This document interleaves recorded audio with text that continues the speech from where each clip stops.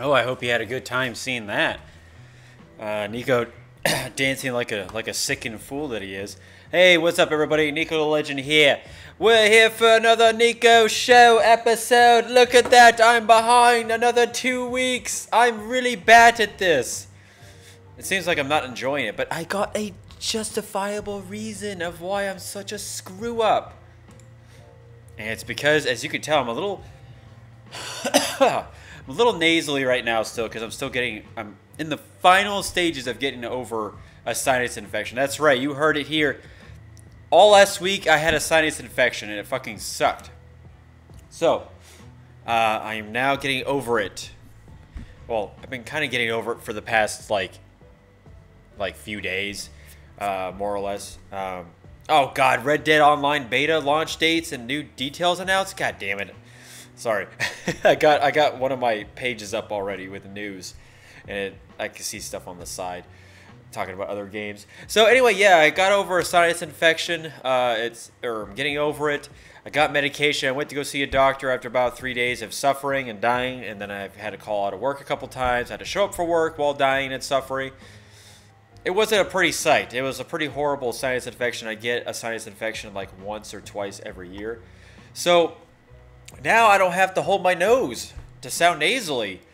The sinus infection does it for me. Isn't that great? Now all the women can always think I sound really nerdy on the voice. They're like, can you do a nerdy voice for me on the phone? I'm already doing it, baby. Oh my god, I would have never thought. I don't know what I'm talking about right now. So yeah, apologies guys. I hate apologizing over and over about this stuff, but yeah, it's been about a couple weeks and the sinus infection really did not make my life any easier. So that's why I didn't stream for a good 4 days in a row or 5 days or like almost a whole week. So I do apologize about that. I'm actually going to get rid of this. So, but I hope everybody's doing okay. Like I said, welcome to the Niko Show. We're on episode 35. And we got so much to talk about today. So much goodness. I know last time we talked a good share last time. It was a 2-hour special. We had some AMA, and then also, the last hour, the first hour, we talked about gaming news, and we had quite a bit to catching up to do. And then we, before that, in our Niko Show episode, we talked about Red Dead Redemption 2. And that's the whole stream was based upon. We just talked all about that. And then, yeah, so we'll get right into the segment of what games I'm playing right now. I'm playing Red Dead Redemption 2, and I have for the past week now. And the game is awesome, amazing, and I'm really happy about it.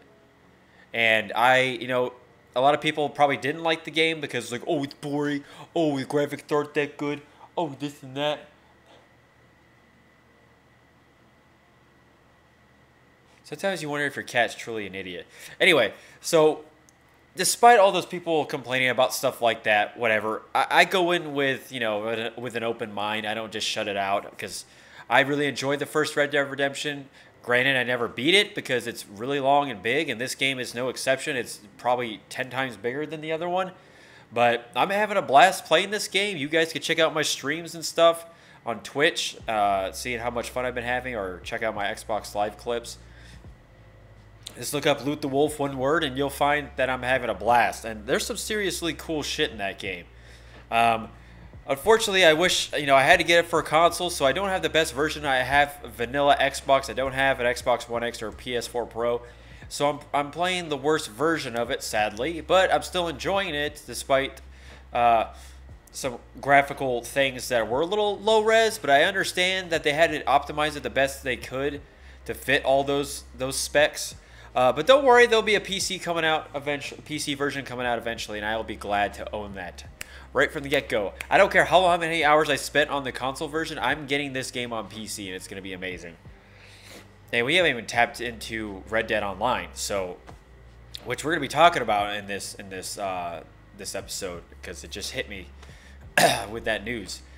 So yeah, fantastic game so far. Like I said, you could really tell that these guys at Rockstar put a lot of hours into this game, and you've seen the articles, working over 100-hour work shifts per week, overtime, just trying to get this shit done. It's a fantastic game. I really enjoy it.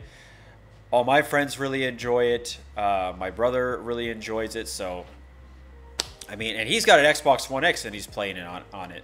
And he said it's just mind-blowing looking. It's just really amazing looking. So, yeah, I can only imagine. But that, you know, like I said, I'm still having a good time. And it's going to take me a while to beat this game. But it's going to last me a long time. Because, you know, eventually when PC comes out, I'll have 2 versions of the game. So if I have people that want to play with me online on the Xbox, I can. And then on the PlayStation, I can. Maybe their possibility will be crossplay. Maybe. I don't know how Rockstar would do that. But that would be freaking awesome. That would be amazing. Just do like Gears of War 4. PC players are always teamed up with Xbox players when they're playing matchmaking. But Xbox players have the option to shut off crossplay. So we could do it like that. There's nothing wrong with that. That's just simple game design. That's quality of life stuff right there.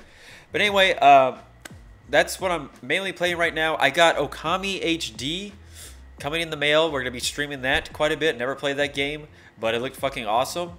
And I got it for $10 on eBay. And then I just ordered yesterday. I know people are going to cringe at this, but I don't care because I like the game, so you don't have to like it. Kingdom Hearts 1.5 and 2.5 HD remix for $15 on eBay. That's coming in the mail.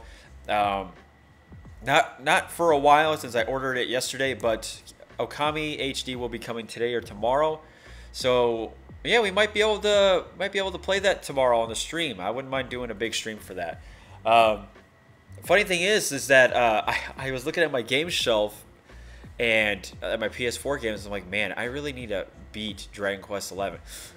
And I did beat the game. I had credits rolling and everything. But it wasn't the true ending, and the true ending is literally like the end game content, and it adds like another 30 plus hours to the game. It's ridiculous. I'm at 98 hours in the game. I spent as much hours as I did for Persona 5, and you know how long that game can be. Holy shit! So I was kind of wanting. My point is, I was kind of wanting to do a stream, a long Dragon Quest stream. I don't care, and try to beat the game today. See if I can beat it in a long stream. I think I might be ready to beat it. I just like playing that game so much, trying to get the end game gear. I think I'm pretty decked out, though, for the most part. So, yeah, that's what I'm doing right now. Like I said, life stuff. Like I said, I'm getting over a sinus infection. Still training my client in personal training. That's still going good. Got my first paycheck for personal training. It was, you know, a little small. But, you know, not bad on the side money. You know, I can't complain. And, you know, it was only for like 2 sessions anyway, so it's not going to be that much. But the next time will be good. Next time will be a little bit better. But you know what? Any extra money can go a long way, so I'm happy about that. Super Smash Brothers coming out soon. Actually, I think my next personal training paycheck will be used on Smash. You know what? I would not mind getting the special edition version of that game, even though I already have an adapter and a Smash GameCube controller. Fuck, I mean, why not? I don't know. This game I'm going to be streaming and playing like all the freaking time. It's going to be a sure as shit fun game. And it's going to be a ton of fun. I can't wait. So look out for that premiere stream. It's going to happen. I'm going to try to stay up pretty late playing it. Or at least if I don't stay up too late, I'm going to stay up. I'm going to be playing it a lot the next day and streaming it. Got to unlock all those characters. And got to get them unlocked for a Smash Brothers tournament I'm doing with my friends that I haven't told anybody but 2 people about.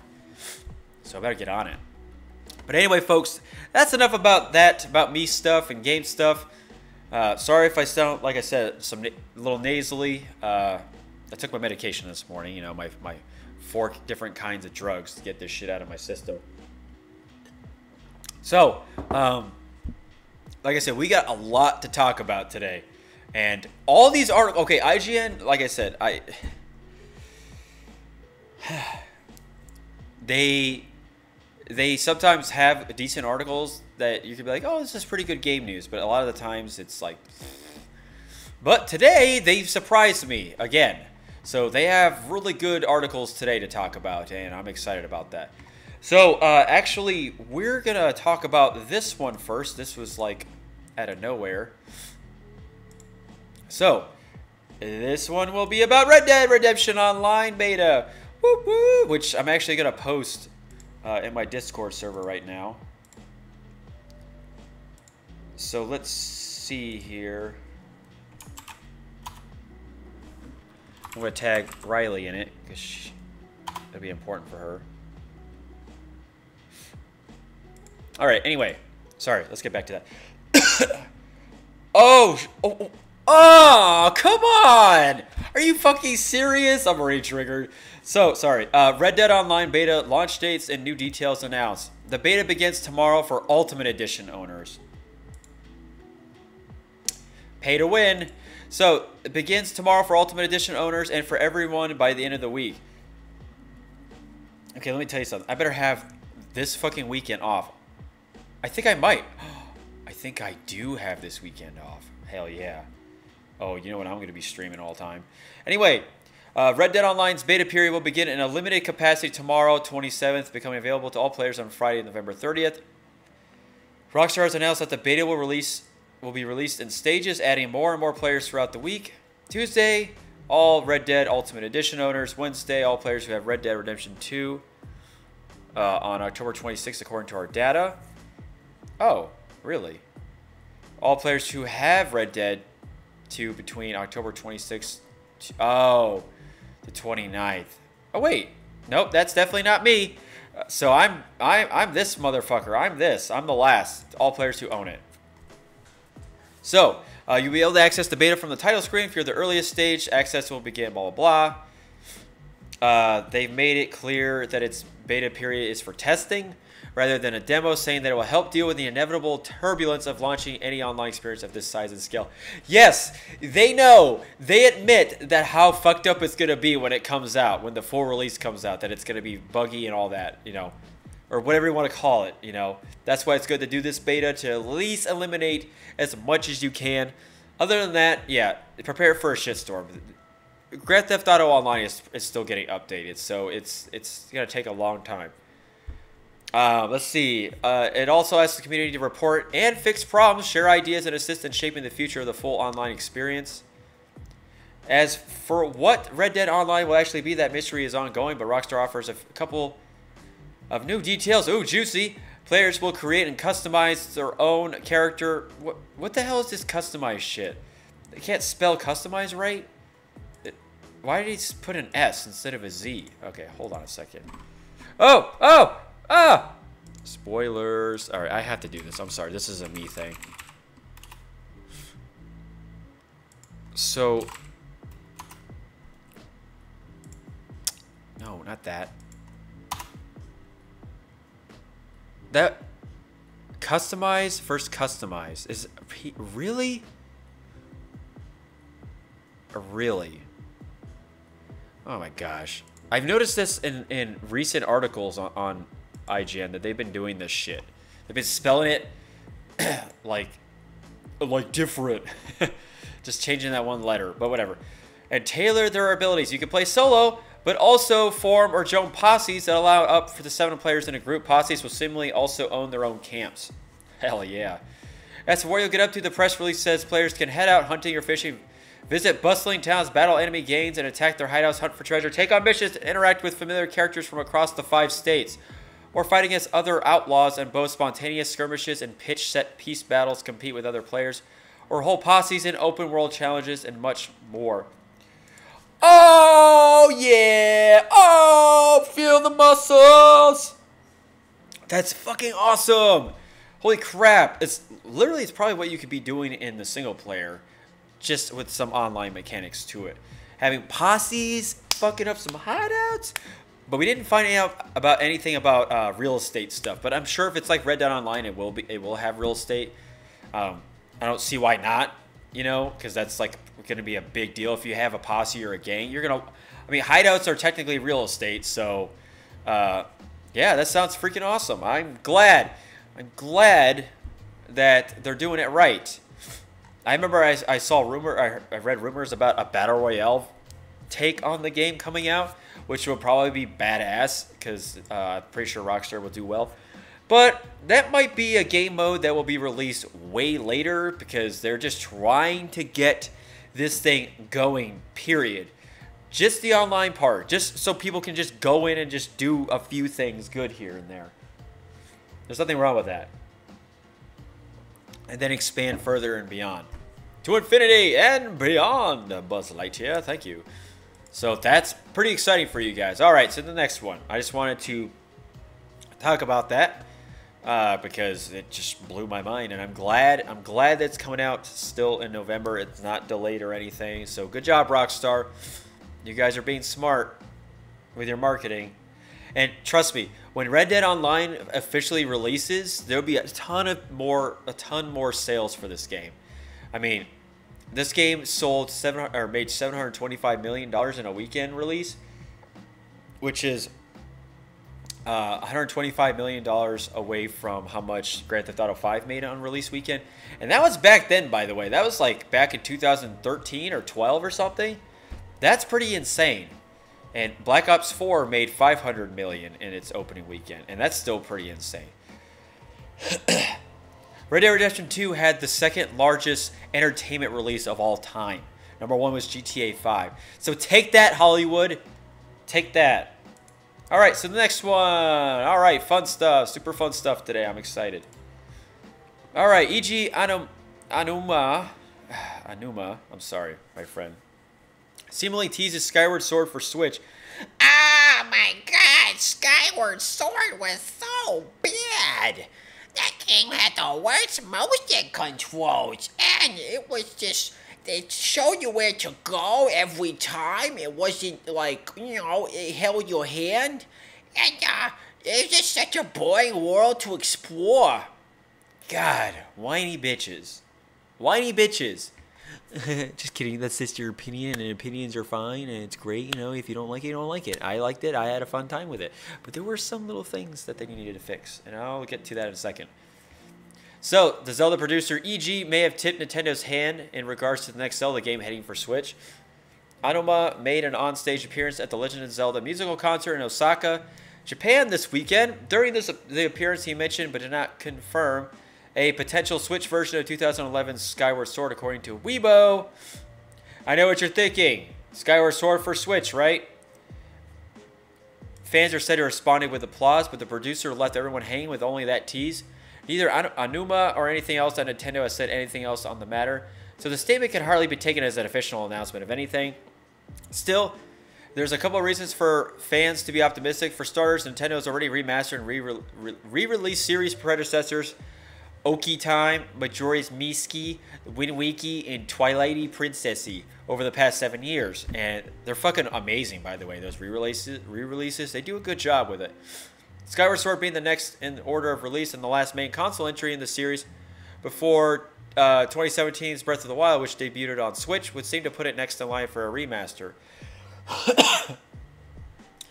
Additionally, Eurogamer reports that Nintendo is interested in releasing a Zelda game on Switch every year.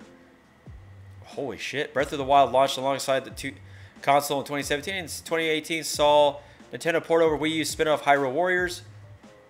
With a presumed but unannounced Breath of the Wild sequel likely still another year away at minimum, it's plausible that Nintendo is slotting in a Skyward Sword remaster for 2019. In fact, Anuma himself teased back in 2016 that a Skyward Sword HD remaster was definitely possible. Hey. Oh, great. Hold on a second. Yeah, kitty.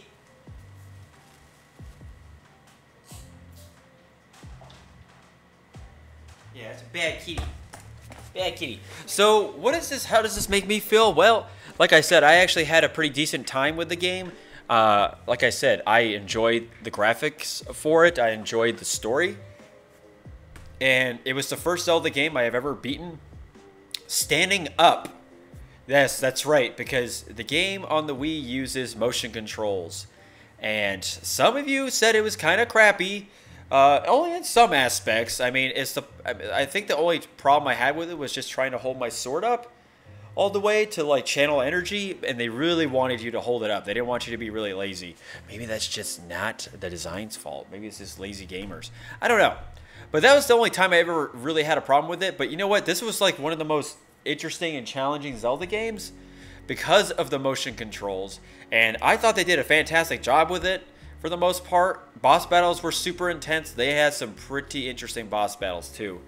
Of course, some were a little repetitive or not that exciting because, especially the I can't remember his stupid name, but the giant two-legged walking thing, basically the end boss of the game. That's like the incarnation of Ganondorf, or evil. They repeated that boss fight like 3 times, and it's not fun at all doing it at all. Maybe the first time around it was interesting, but doing it 2 or 3 more times, that was just laziness on their part. And sorry about that. But Demise himself was pretty freaking awesome boss fight. He was hard, dude. He was a hard boss to fight. But he was awesome, and I really dig it. I liked the boss, or the villain, or the side villain, whatever. Grimwire. I don't remember exactly. Grimace, but he was a pretty sinister looking guy. And they did some, like I said, they did some pretty interesting stuff in that game that's never been seen in a Zelda game. They had a one hub type town, like in Diablo. You have one town that has all your belongings. If you don't count the other acts, I mean, it's just basically one hub, one town. They had that in Zelda, where you would buy, purchase, run around, where all the action, where all the dialogue would happen and stuff like that. So there's nothing wrong with that. Some people, like I said, some people hated it because they thought it was boring exploring with the bird. There wasn't that much interesting stuff. I guess they might have compared it too much to Wind Waker, which Wind Waker to me was kind of boring because sailing across the sea and nothing really happening too much. But that's now. At the time back then, that was pretty amazing. So maybe they just didn't put enough in this version in Skyward Sword, because they played it too much off of Wind Waker, like a mirror, like a reversed image. It's just nowadays we're just we need stuff to keep our attentions at bay and keep us hooked. Like Breath of the Wild was a perfect example of doing that. Don't get me started on Breath of the Wild. That game is amazing. It was so much fun to play. You can still play that game and enjoy the hell out of it. So yeah, this is pretty exciting. I'm excited for another Zelda game. More Zelda, the better. I've never had any problems with any Zelda games besides Zelda 2, and I didn't really play much of Minish Cap and Phantom Hourglass and Spirit Tracks. I didn't really care for those Zelda games, but that's not because they were bad. I just wasn't interested in playing them. But all the Zelda games I did play that I was interested in have been very, very fun. I mean, nothing beats Ocarina of Time. Oh, triggered. Or Twilight Princess. Oh, Twilight Princess is so much better than Wind Waker. Anyway, next subject. Subjective or objective? We'll never know. So this is something that took the internet by storm a week ago, or maybe a week and a half ago. Diablo 4, reportedly in development under codename Fenris. Embrace the darkness. So, do you remember that fun BlizzCon that we all enjoyed with... Oh, guess what? We had an awesome announcement for the remastered version of Warcraft 3. Fuck yeah! That was badass! That was awesome! I was super stoked. Then I'm like, man, I can't wait until they show Diablo 4, and it sucked. Instead, we got a portable version of Diablo coming out called Diablo Immortals that goes on your phones. And people were like, oh, what do you mean? You never wanted to play Diablo on your phone? Ooh, it's going to be fun. Bleh. I'm like, are you fucking kidding me?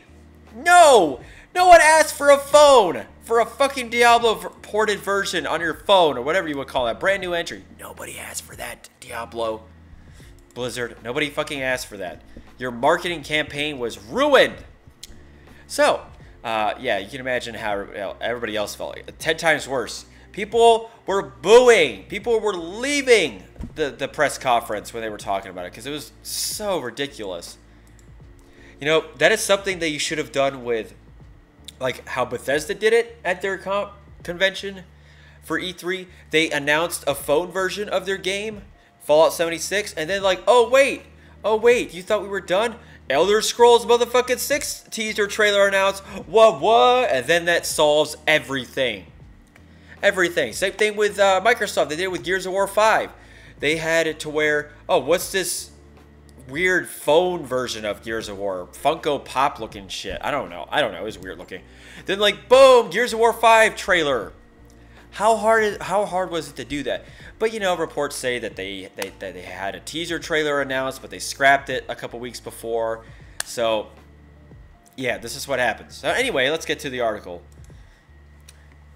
Embrace the Darkness, D4, a mainline entry in the franchise, is reportedly in development under the codename Fenris. In a comprehensive article that interviewed 11 current and former Blizzard employees, Kotaku reported this development.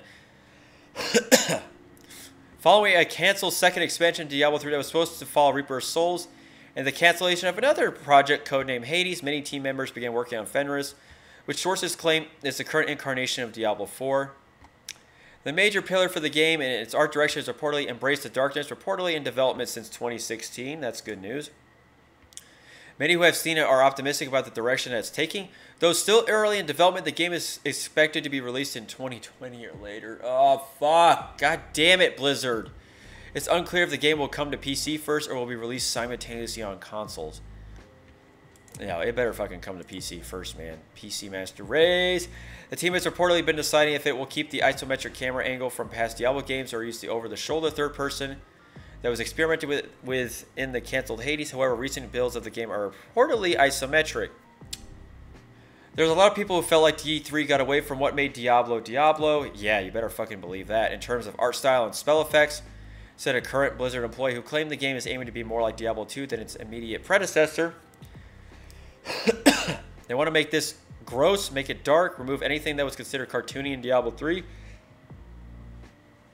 Make it what people were afraid of in Diablo 2, but modern, says another employee.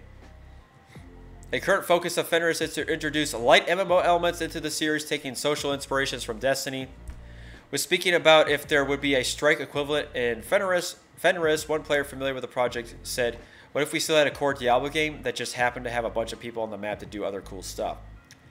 There have been reportedly plans throughout 2018 to announce the game in January. They were still full set on. We're going to do this right. We're going to have a playable demo, said one source.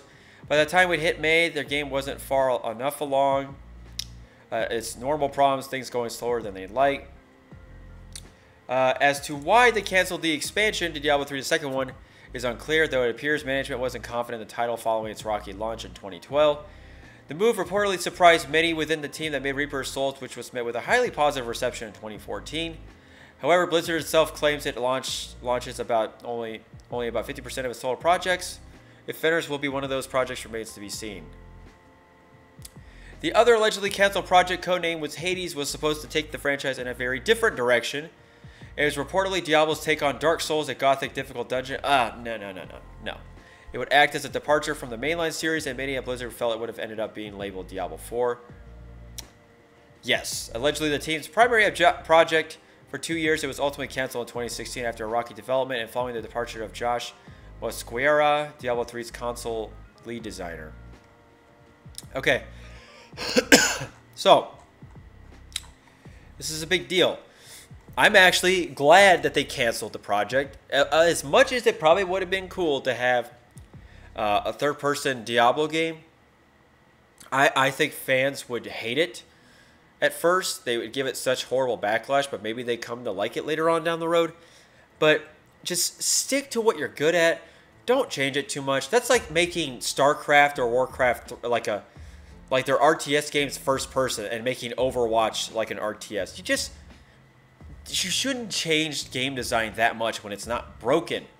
I'm all for improving game design, but you don't need to go that crazy about it. When it comes to changing a perspective to a game changes the whole way it's played. And despite Diablo 3 having a rocky launch and, it's still kind of, it's not the best as it should have been, it's still an enjoyable game. And it's still a Diablo game because of certain things are still left in there. It's still at its core a Diablo game. You can't argue that.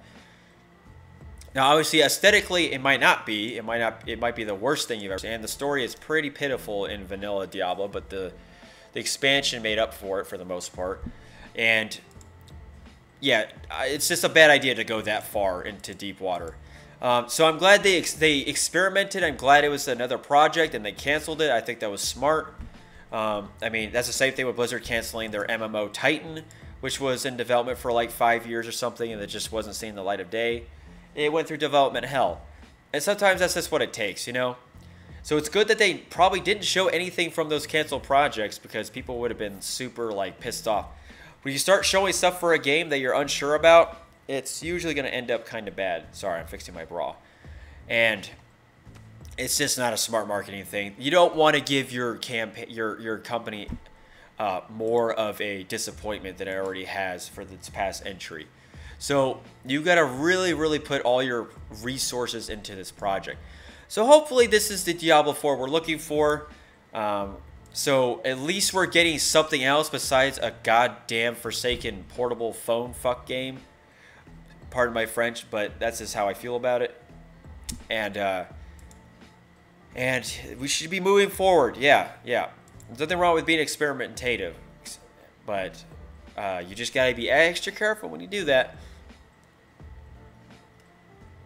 Yeah. You got to be extra careful. Now, for example, like GTA 5 and Red Dead Redemption 2 has first-person mode. So you can switch in and out. But it's an option. It's something you can switch. That's not so bad. Some people probably prefer playing like that. I always play third person because I like seeing my cowboy and stuff. So stuff like that is okay. But when you completely change it, yeah, people will get pissed. People will hate that. And we don't want it to be like a Dark Souls dungeon crawling thing. Just stick with your original identity. There's nothing wrong with it, really. You made 2 great games. Diablo 1 and 2 were fantastic fucking games. Diablo 3 was average. Shit in the beginning, but then it turned into a pretty decent game. It's still a little bit above average. So, not that bad of a track record. You didn't pull an EA, okay, with all of its recent games. Okay, you did not pull an EA by destroying companies and making shit sequels and broken promises. Battlefront 2, anyone? So, the next one. Yay! That was fun to talk about. I'm having fun. So, let's see. This is with a fun one. Super Smash Bros. Director talks character process and development. So, poor Sakurai. Let me just say this for you, Sakurai. So, for those of you that don't know anything about Smash Brothers, well, or Sakurai is a very, very hard-working guy, and it goes to show on how much time he puts into these games. You can really, really get a sense of it. And this is a guy who hasn't always made Smash Bros. He's made other HAL games like Kirby and stuff. And when we see this game being made and how much time and effort, which he could have done a cop-out move. He could have done like cash grab, just make the Wii U version on Switch, just call it Super Smash Bros. Switch. He didn't fucking do that. He went the ballsy route. He went the challenging and gruesome route of making a brand new game on a brand new console with a gazillion things added along with the core stuff we all grow to love and know. And you can just imagine that the guy must be tired out of his mind trying to please us because, you know, he's got that much honor. I understand the honor code, especially for Japanese people. They have huge honor codes to live up to. So this is a guy that really doesn't like the bullshit on stuff like that. And this is a guy who listens. This is a guy who understands. This is a guy who's happy on what he makes. And Sakurai said for the Wii U one, he said he wasn't going to make Smash Bros. Anymore. He was done. But look at this now. You wait a while, you get out of that mindset, and he's making another one. And this could be the last one, and it's ultimate for a reason. So, let's talk about it. Let's talk about the hell he goes through. So, how and why did he choose Ultimate's 74 characters? With 74 playable characters, Smash Bros. Ultimate roster is stacked. And that's no fucking joke, by the way. It's almost as much, it's like half of KH3's fighting roster for a Dragon Ball Z game. And series creator Masahiro Sakurai recently spoke with Game Informer about how each one was chosen and developed. Sakurai, who said it is actually a miracle every time Nintendo creates a new Smash Bros. Game, wanted to realize the dream of including all previous fighters. His team did that and then some, adding 11 new fighters. Adding 11 new fighters to the previously used 63, but even that hasn't satisfied every Smash fan. You never will, Sakurai, just remember. But just do your best. People will respect. It's just because people just love seeing their favorite game characters fighting. There's nothing wrong with that. People are just really excited about it. It's just really awesome. I love it like that. It's great. Right, kitty? Aww, stupid kitty. No, just kidding. Let's see. There will be people who might feel disappointed if fighters that appeared in a previous title are not included. I didn't want any players to feel that way, so we worked really hard to make this happen. But what I learned is that regardless of doing our utmost, no matter how hard we try, no matter how many fighters we include, there will always be people who feel that way. Continuing, Sakurai explained the team chooses all the characters who will appear in every Smash game right at the beginning of development. No character is ever added or removed after that. That might seem strange considering that Pokemon Incineroar wasn't even created until after Ultimate's development began, but Sakurai planned for this and purposely left an open slot on the roster for a Pokemon, knowing that Nintendo was working on a new game. In choosing the characters, Sakurai weighs the need to balance the roster against what characters fans vote for on Smash Bros. Fighter ballot. After that, it's a matter of figuring out how to make those characters and their stages feel genuine. I got a kitty in my lap. Oh, he's super cute. Super cute kitty. You might not expect it, but just reproducing the original work does not come out like it should, said Sakurai. By emphasizing exaggerations, we are able to create elements in a way where having something realistic and comical does not look awkward. And being knowledgeable to an extent about each character is a must. There are also times where the staff go deep into the original work and add even better elements. Sakurai said he felt speechless after seeing fans' reaction to Ultimate's character unveils, but his goal isn't to surprise fans. Piranha Plant nonetheless came as a surprise inclusion, but Sakurai chose it not for the wow factor. Rather, I believe it's important to have a good balance as a game. In the past titles in the series, Mr. Game & Watch and Rob and Duck Hunt Dog were some of the examples we offered outside of people's typical expectations, he explained. However, if we don't have these types of fighters and we only had typical heroine type fighters in the lineup, there's not much difference. It's probably not very interesting, correct? Yes. So, yeah, it's a very, it's hard to balance out like a character schedule like that in a roster. There's so many Nintendo characters. It's like, how do you pick? And yeah, it's not easy. Obviously, having a Smash ballot really helps. Like, no joke, it really does help. And of course, some of the characters I'm sure they experienced with probably didn't end up making the list. For example, like Shovel Knight is one of them that I was sad about that didn't make the list, because Shovel Knight I think would have been great. But there is a reason they made him an assistance trophy. Same thing with Waluigi. He's an assistance trophy. Yeah. I get it, Waluigi fans. So there's definitely a lot of trial and error. There have been inclusions that I am very happy about, like Ken, the Belmonts, King K. Rool, Ridley, Dark Samus, like Young Link, you know, like, oh my gosh, Daisy. There are so many characters that they have included that overlaps the things that are missing. And I'm super stoked for this game. I can't wait. I think we're going to be, and then the DLC characters are going to be definitely fun to see. And Piranha Plant, it was just a nice little bonus, a nice little incentive to have people wanting to get the game. And then there's 5 new characters that will be coming, along with 5 new stages. So it's going to be great. I mean, I think this is the perfect way to do it. They're being smart about it. And they're not just adding characters. You can't forget that they're adding a brand new story mode, a new collectible spirit system, which is like collecting cards and stuff. But, you know, there's no cards in it, but it's like that collective type approach to it. You're like, gotta catch them all, or catching all Pokemon or something. They have a huge spirit system that they talked about in the last Nintendo Direct or Smash Direct. And yeah, they're not playing around. They are super amped to this game. It's going to be a perfect game. I already know it. I can't wait to play it. I can't wait to stream it. I have off 4 days in a row to play it, get good at it, play it online, get triggered, play with friends, get triggered, and then to play story mode, get triggered. But yeah, it's going to be great. And they're doing it right. I mean, before, they would have just given you all the characters. In the Wii U version, they gave you all the characters. There was really no unlockable characters. Just DLC, but this time around, they have you start out with all the characters from the original Smash, and you work your way up.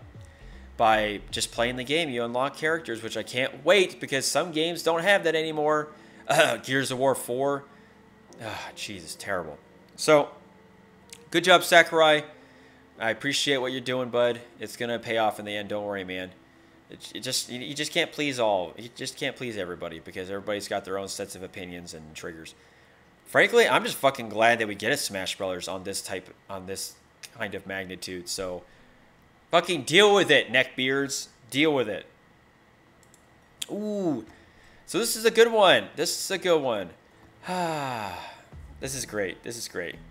So this talks about freedom of speech right here and censorship. YouTube, you should take note. Censor tube. Ubisoft recently censored certain visual elements in Rainbow Six Siege in order to comply with rules in certain Asian territories. Certain Asian territories. Not all, by the way. These changes were applied to all versions of the game, but following player backlash, the company has reversed course. Thank you, Ubisoft. Thank you. Don't forget our rights about censorship and shit. Oh, God. Don't make a baby version like that. Jesus. The visual changes that were introduced affected everything from icons to the multiplayer environments. Knife symbols used for melee kills became fists. Oh, Jesus Christ. Its skull face was covered with a mask. Blood was removed from a wall. Even slot machines and a bar were pulled, leaving the counter blank. What the fuck, Ubisoft? You dumbasses. The games community didn't take too kindly to the changes. Yeah, because what the fuck? Okay, hold on a second. On a competitive standpoint, why the fuck would you remove objects like that? What was it? Slot machines? What? What? You removed environments from a level that people probably use for competitive standpoints? For vantage points and shit? You don't fucking do that, you dummies. Others called the move cowardly, forcing players everywhere to have the same experience because of one region's regulars.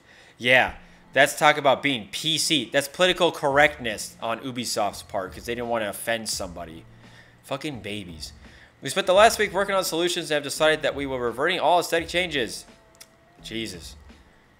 The reversal will occur with the launch of Rainbow Six Siege's Operation Wind Bastion update, which was smart to do, and Ubisoft is working to ensure that the operation... Alright, get off, cat. Get off. If you're, we'll begin with a little delay as possible. If you're playing in Asia, your experience should stay the same as other players, as Ubisoft isn't making more than one version. Okay, so my big problem with that is that, like I said, they went political correctness style. They were afraid to offend some Asian territories, which I don't know which ones. Apparently, China. Like, seriously? Fuck you, China. Like, seriously? Fuck you guys. You guys are assholes with your trading and shit like that with America. You guys don't like to make it easy. You don't even like people playing video games in your goddamn country to begin with because you're a bunch of commies anyway. So, yeah, a place that's ran by a shitty Chinese government that just likes to have control of everything. Yeah, I'm glad Ubisoft finally grew the balls to not back down from that shit and have China just fucking deal with it. And make them realize that censorship is ridiculous to have, especially on a grand scale like this. Like, holy crap, across all regions? Like, shit. What were they thinking, man? They weren't thinking. They were just being little wusses about it. Little emotional teabags. So, yeah, I can imagine how upset people could really be with that. I mean, that is just ridiculous. Because the game becomes more bare bones and less fun. People like the violence. People like having that stuff in there. They like the added colors. They like the type of not aggressive, but that type of, aesthetic look. It's an M-rated game. You just change it to a T-rated game. I mean, Jesus criminy. I mean, isn't it enough that you're shooting people in the face? Yeah, but we want it to be realistic because we're sick fuckers like that. There's nothing wrong with it. I like to have a pretty realistic experience. There's nothing wrong with that. I mean, you could say that about anything. Would I want to watch... Like, that's like having where, football players have to wear pillows inside of their, just some really super comfy pillow type armor. And they tackle each other and then the screen, and then they turn off this, they censor that. They like cover it up with like a black spot on the screen or something, or they just cut away from the tackle. That's basically what that shit does. You just take away from the core game. And then, yeah, and then, like, removing some environmental stuff, that's like taking, like, benches away in a football game on the sideline or cheerleaders. Like, some bullshit like that. You just don't do that. Jeez. So, okay, Ubisoft, don't be stupid like that again. Like, that's how you make people not want to play your game anymore. You guys had a rocky launch from the beginning. Don't have a shitty end, okay? That's just crazy. It's just crazy. My good friend Dayton Does Gaming was talking about how much bullshit it was because, you know, Chinese people are just a bunch of fucking cowards that just want to just control everything and make people feel bad for their shitty government. Well, fuck that, China. We're not dealing with that type of bullshit. So good job, Ubisoft, for finally getting the courage to stand up to those bullies. So good job. You know what? If China wants to ban Rainbow Six Siege, that's not our problem. That's their fucking problem. Why should we suffer, right? That type of thing. Why should I have to deal with because someone else is fucking offended by that shit? Yeah. Anyway, censorship happens for people that can't handle the truth of reality and aggressive behavior, anything that's above and beyond. They're called pussies. So, yeah, I hope you remember that. I hope anybody who's got offended by that, I hope you feel it right here in whatever heart that you have, whatever, you know. And no offense to any of my friends that I have. Anyway. All right, so this is the dumbest thing I've ever seen in my entire life. You ready for this shit?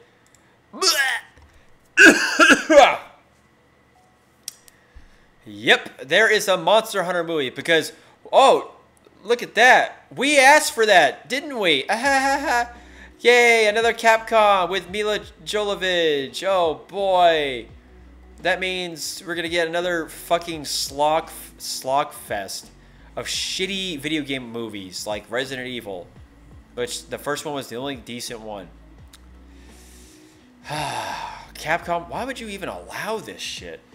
Anyway, yeah, you can just see a little sneak peek picture of it up there, and it looks like fucking, oh, God. Just stop. Just stop. First of all, why show a desert? This isn't Transformers 2. God damn it. This shows stuff that people can relate to. Alright, it's filming in South Africa. Behold this brand new exclusive photo from Monster Hunter Screen Gems upcoming live. Okay, the image below shows Mila Jovovich. She just loves making shit films, apparently. Easy cash grabs because she's a sellout. Just kidding. It's a bit of a sellout. A bit of it. Heroine Natalie Artemis, an original character not from the games, and Tony Jaa. Yay, retcon. Well, and to be honest, Monster Hunter doesn't really have that much of a story, so who gives a fuck at this point? Monsters, blah, blah. Yeah, okay. Yeah. Jawblade, a type of greatsword. Okay, so. In a phone interview from the set in South Africa, Monster Hunter director, Paul Anderson, no! God damn it. Paul Anderson made all the fucking shit Resident Evil movies. God, and of course he's gonna put his wife in the movie because he's fucking beta cucked as shit. The beauty of the costumes and landscape for the Monster Hunter game really kind of came out in that image. Are you serious? Are you fucking serious, Paul Anderson? Are you a dumbass? Okay, let me reread this statement. The beauty of the costumes and the landscapes from the Monster Hunter game. Okay, so he didn't even say it right. Game? You mean franchise, you idiot. Obviously, he doesn't fucking play the game or know shit about it. He watched one screenshot. He's like, I know it. They hunt monsters. That's how you do it, right? Really kind of came out in that image. Really kind of came out. So it didn't really. It actually, that's just you coming up with an excuse to say how shitty it is. So I'll show you the image now. So please let me know how this looks like Monster Hunter. Please. This is just two people wearing cosplay costumes in a desert. No monsters, no hub, no palicos, nothing. Just wearing costumes. Jesus fucking Christ.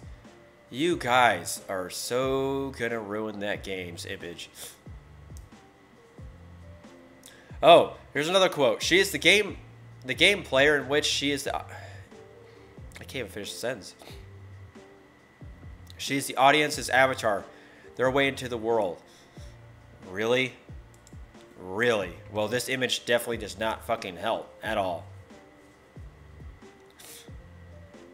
Oh, he's chosen for his resemblance to the wild spire ways from the games. I can't. I just can't. Well, why don't you show something better than a fucking sand dune? It's not just sand dunes. There's rocky environments everywhere, spires. There's barely any desert, really, like flatlands. Have you played Monster Hunter World? You should check it out. All right, so yeah, I'm done talking about it. The movie's gonna be shit. It's gonna be shit. You know it's gonna be shit. We've seen Paul Anderson's track record. It's gonna be shit. The evidence is just beyond me. Anyway, let's move on to the last one. So, excuse me. Getting really congested all of a sudden. All right, so this is something that I'm excited about, but many people think it's Kingdom Hearts is just the worst thing ever. I like Kingdom Hearts a lot. I like Disney. I like Squaresoft. Whatever. It's fine. So, they finally finished development. That was a quick 13 years and change, wasn't it? Oh, God. I'm proud to unveil an extended version of the trailer that's been played. Yeah. Kingdom Hearts 3. In it, Kingdom Hearts 3 protagonist Sora Donald more teaming up with facing off against other characters. All right. So, yeah, the game is done. It's hit gold status. That's great. Fantastic.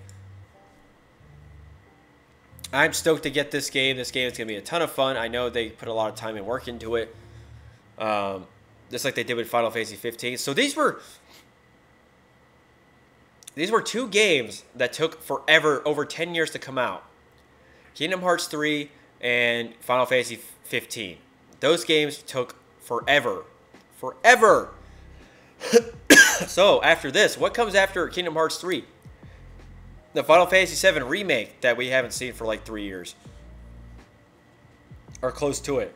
So, once Square Enix gets all those big projects out of the way, they can finally sleep at night.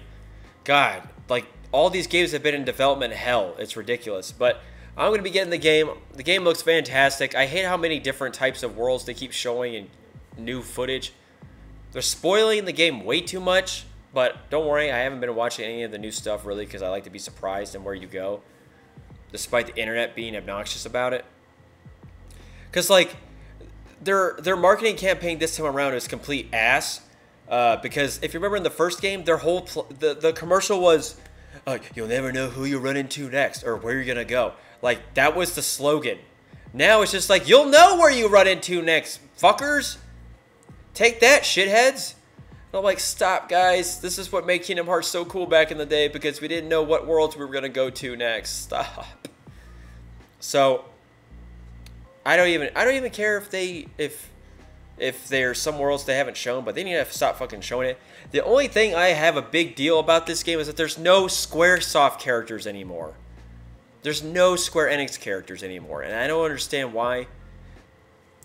The director said, we don't need them anymore. Are you shitting me? So, like, why did you even put him in the first two games? Oh, we needed them because... Oh, his excuse was, well, we needed some way to attract the audience. They're like, oh, Final Fantasy characters, that's cool. It's a good bait and switch thing. Basically, it was clickbait. It was literally clickbait, and I hate the director for that, and now he's not clickbaiting anymore, luckily. But it was a pretty douchey move to do. And I wish there were Squaresoft characters in there still, because it'd be nice to see some new faces from the games that have come out.